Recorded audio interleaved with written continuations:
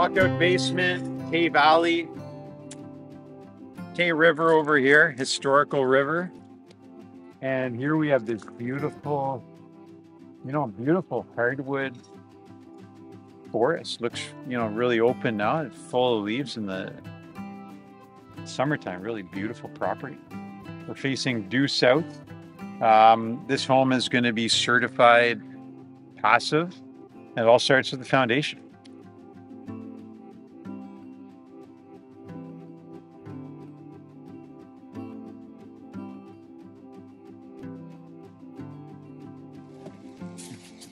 So this is called their mega block. So there's basically 3 inches of styrofoam on the inside and the outside with a concrete core of 6 inches on the inside. So this is a total EPS, expanded polystyrene. The styrofoam is equivalent to an R4 per inch. So we have an R12 on the outside, R12 on the inside, 24 altogether.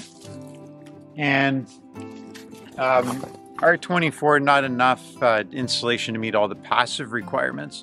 So what we're doing on this house, we'll have our R24 in the ICF portion here. We'll also have an inside 2x6 wall, which will contain an additional R22, jumping up the insulation that we need for the foundation to be considered passive. And this is the basement. This is the basement. Amazing.